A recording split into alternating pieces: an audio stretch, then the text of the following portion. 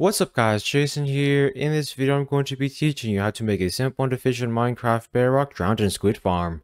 This farm works on 1.20 and on all platforms of Minecraft Bedrock, whether you play on a phone, tablet, Xbox, PlayStation, Nintendo Switch, or PC.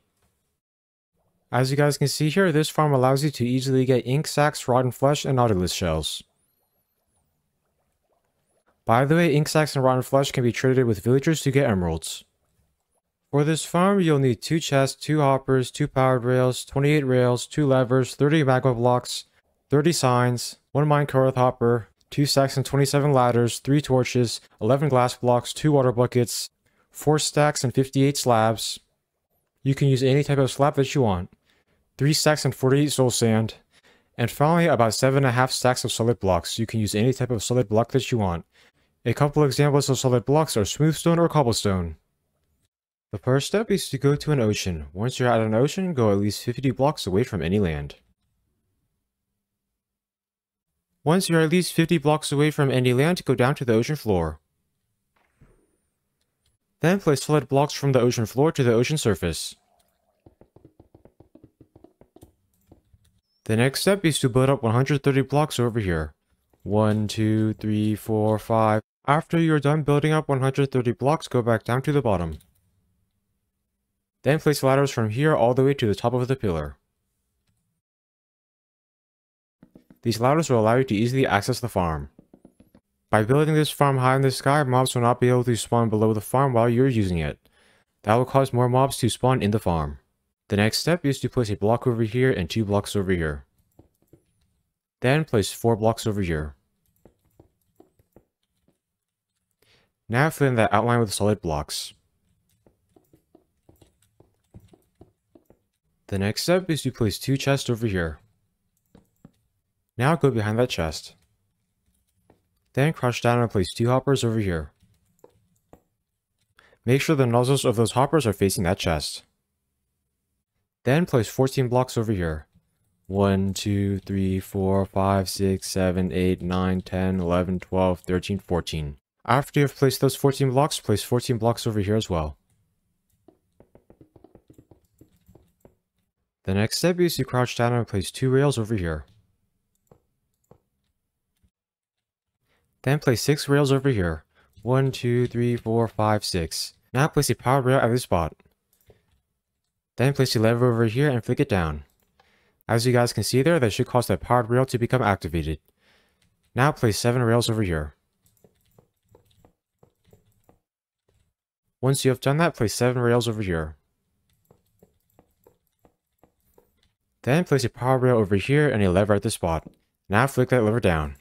As you guys can see there, that should cause that power rail to get activated. Now place 6 rails over here. After you're done with that step, you should have a rail system that looks like that. The next step is to place 15 magma blocks over here. Now place 15 magma blocks over here. Those magma blocks will automatically kill all the drowns and squids. The next step is to place 2 blocks over here. Now place 8 soul sand over here. 1, 2, 3, 4, 5, 6, 7, 8. Then place 14 soul sand over here. After you have done that, fill in the outline with soul sand.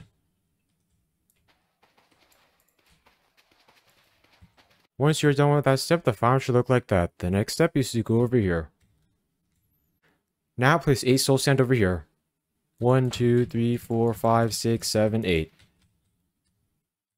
Then place 14 soul sand over here. Now fill in that outline with soul sand. After you're done with that step, the farm should look like that.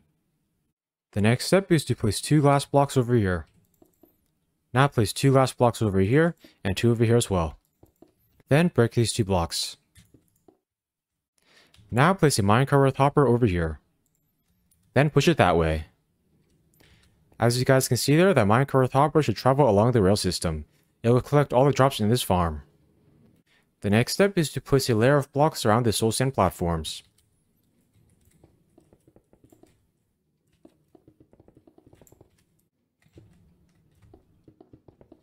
After you're done with that step, the farm should look like that. The next step is to place 3 blocks in one corner. Now extend that 3-block high wall around the farm.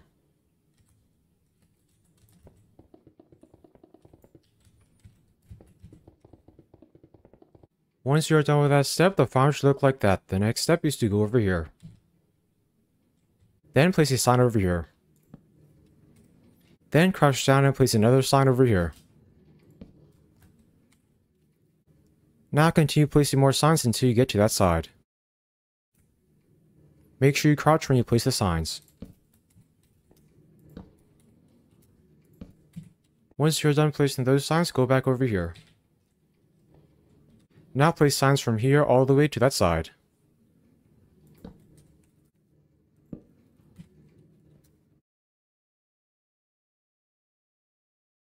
After you are done with that step, the farm should look like that.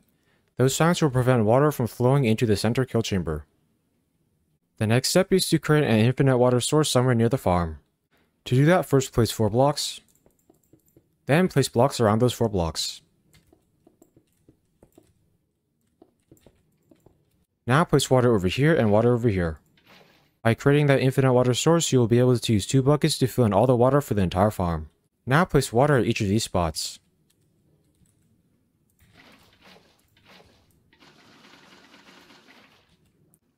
Then place water at each of these spots.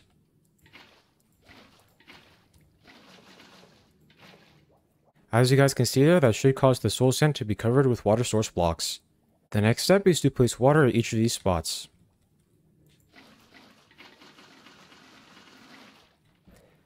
Then place water at each of these spots as well. Once you're done with that step, all the soul sand should be covered with water source blocks. The soul sand should create bubbles in the water. The next step is to place 15 slabs over here. Then place 7 slabs over here. Now fill in the outline with slabs.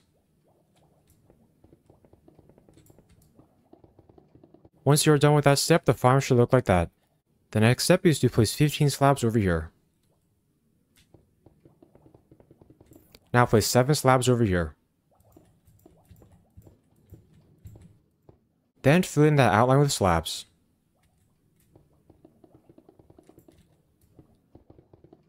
The next step is to place water at each of these spots.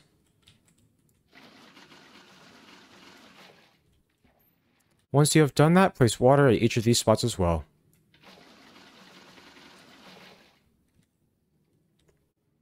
As you guys can see there, that water should flow like that. At this point, fill in and break the infinite water source.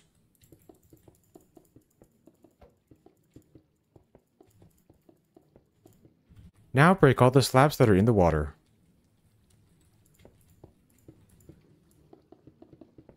After you're done with that step, the farm should look like that. It's really important that you placed all the water correctly. The soul sand should create bubbles in the water that flows all the way to the top. In this farm, drowns and squids will spawn in the water. They will then get pushed up by the bubble columns into the water streams. The water streams will then push them into the kill chamber. The next step is to place slabs on the walls.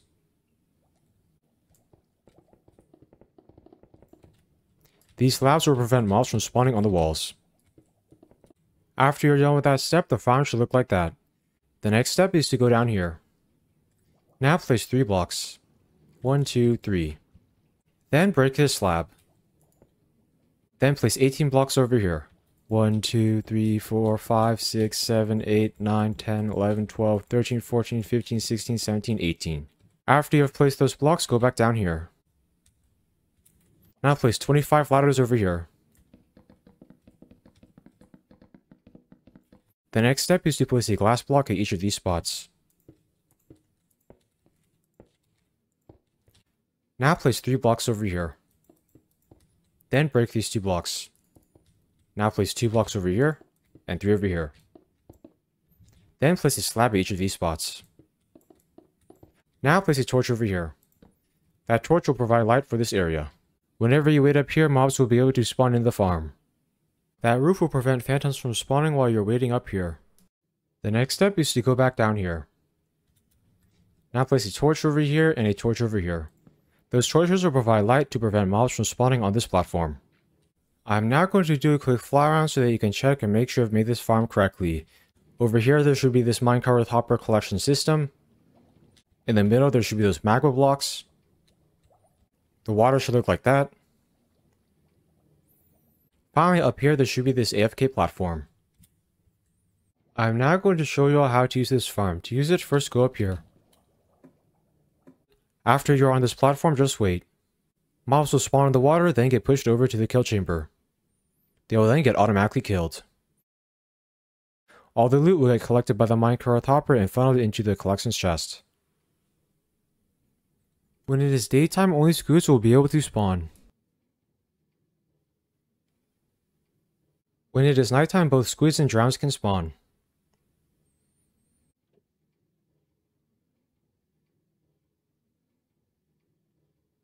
Whenever you're done using this farm, you can collect the loot down here. It will all be in this collections chest. I hope you all enjoyed learning how to make this simple and efficient Minecraft Bedrock, Drowned, and Squid farm. Please like, comment, subscribe, and check out my other Minecraft videos. Thanks for watching.